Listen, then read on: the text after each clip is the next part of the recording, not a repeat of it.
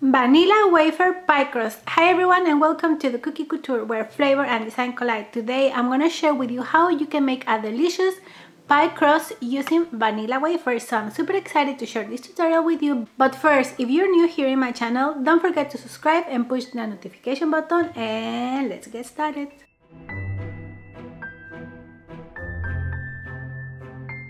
And these are the ingredients that you're going to need. For the crust, we are going to need 1 cup and a quarter of vanilla wafers, 4 tablespoons of melted butter, 2 tablespoons of brown sugar, and 2 tablespoons of chopped pecans. Now we are going to make the crust. First, we are going to start by greasing our mold. Now I am going to add a little bit of flour.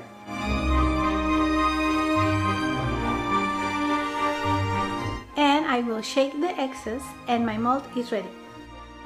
We need to crush all the cookies. You can use a molcajete like I am going to do, or you can use a food processor. And what I like to use the molcajete is because the crumbs, I like them not to be super fine. So I like them to be a little rough.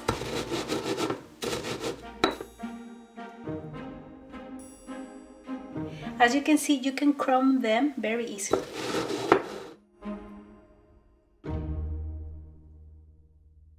Now we're going to add half of the crumbs into the mold.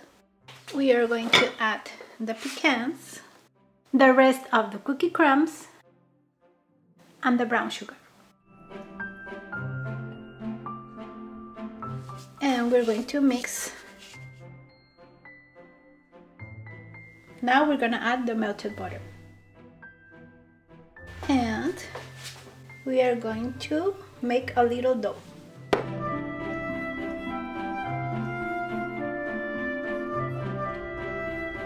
And now is a good time to preheat your oven at 375 Fahrenheit degrees.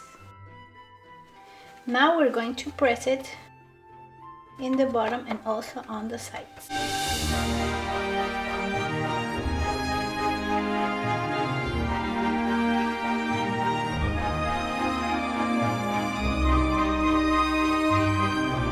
Now we are going to bake our crust at 375 Fahrenheit degrees for 15 minutes. As you see, our pie crust is ready. If you are going to make a non-baked pie, this crust is going to be delicious. But also if you want to make a pie that you need to bake, this pie crust is also going to work very nice.